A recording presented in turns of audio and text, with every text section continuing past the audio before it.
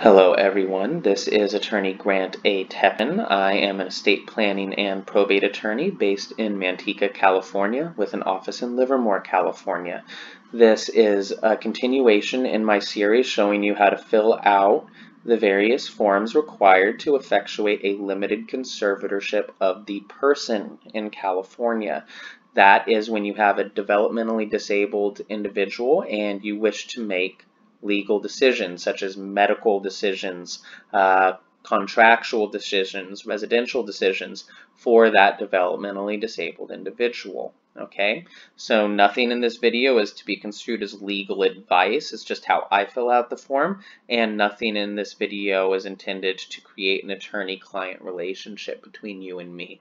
Hopefully, the video will be successful in making it so you don't need an attorney at all. So let's jump in. I'm not going to put a state bar number here because I'm filling this out as though I were not an attorney.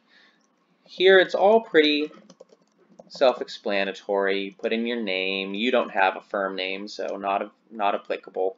Street address. I'm going to put my Manteca office's address.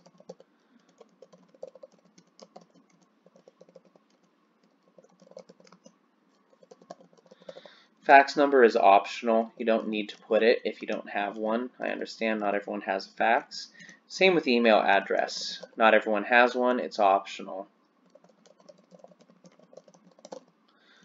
Attorney for. This is where you put in pro per.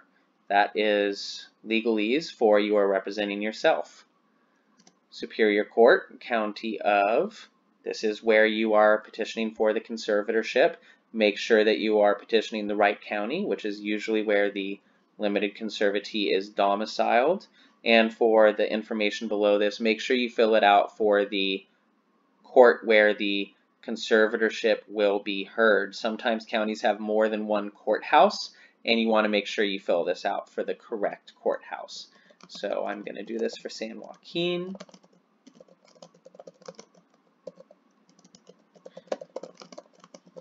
You can just skip the mailing address if it's the same as the street address. Conservatorship of the person is what we're asking for here, which is what you usually do for limited conservatorships unless the limited conservatee has substantial assets. All right, most of the time they don't really have any assets other than what their parents or their family has provided for them. They might have some governmental benefits, but if you are able to be the assigned payee, the person who's in charge of handling that money by the government, then you don't need to ask for a limited conservatorship of the estate.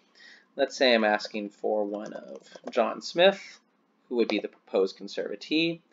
Case number. You may or may not have one by the time that you get this to your doctor. You can give this to your doctor before you've even started the petition, although you should make sure that you have a fresh capacity declaration when you are filing for the conservatorship. I've had judges look at capacity declarations that were maybe 8 or 9 months old, and they raised concerns that maybe it was a little outdated.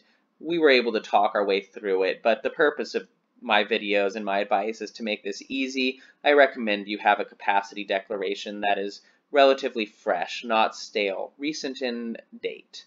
All right.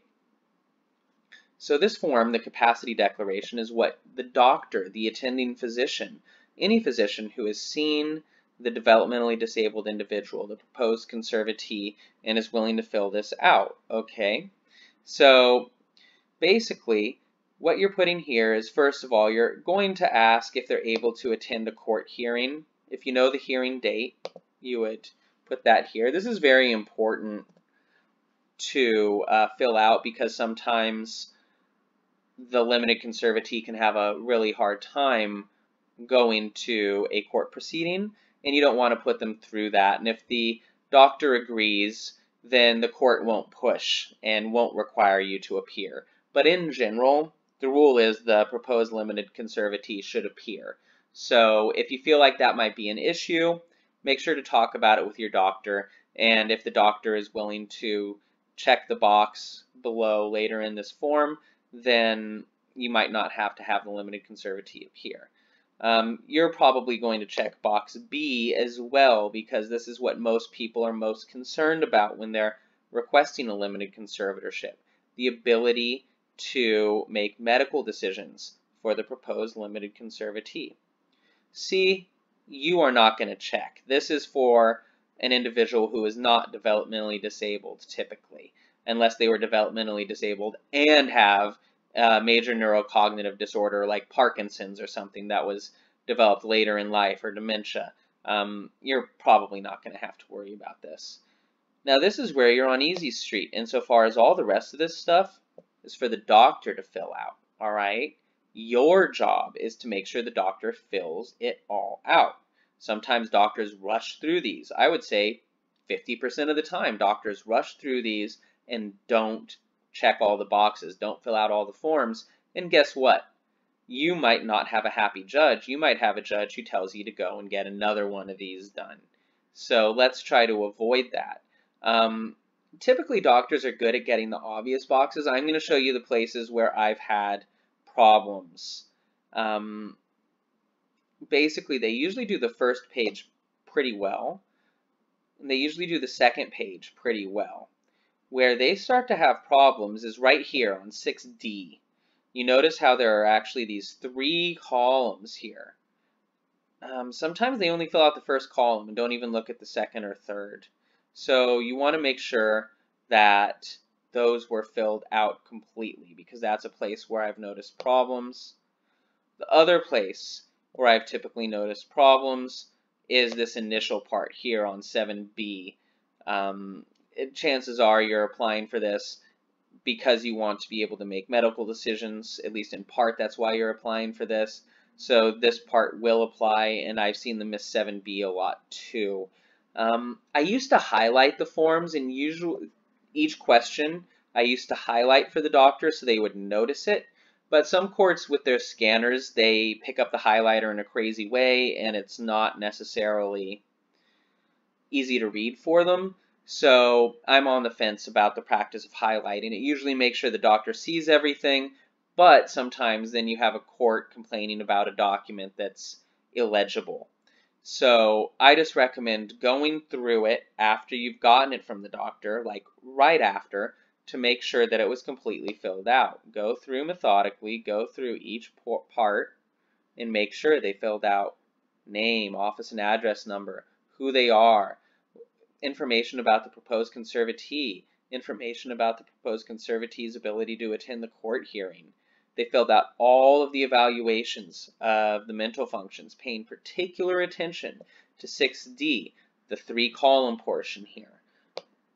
Make sure that also, for the ability to consent to medical treatment, they have initialed 7B if it applies. 99% of the time you're going to want that.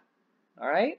And it's that easy. You get this back from the doctor, you file it with the court at least a couple of weeks before the court hearing. Keep an eye out for the court's probate notes, which are typically posted online and will give you a heads up if the court sees any issues, and boom, you have completed the capacity declaration, had it filed with the court. This is a really important document for the court because it gives them the understanding that a medical professional believes under penalty of perjury that this individual can not manage their physical health, their clothing, their shelter, their hygiene, etc., in a manner that's appropriate. So it's pretty much the cornerstone on which a conservatorship is built on. So I hope this was helpful for everyone. Thanks so much for watching the video. Have a good one.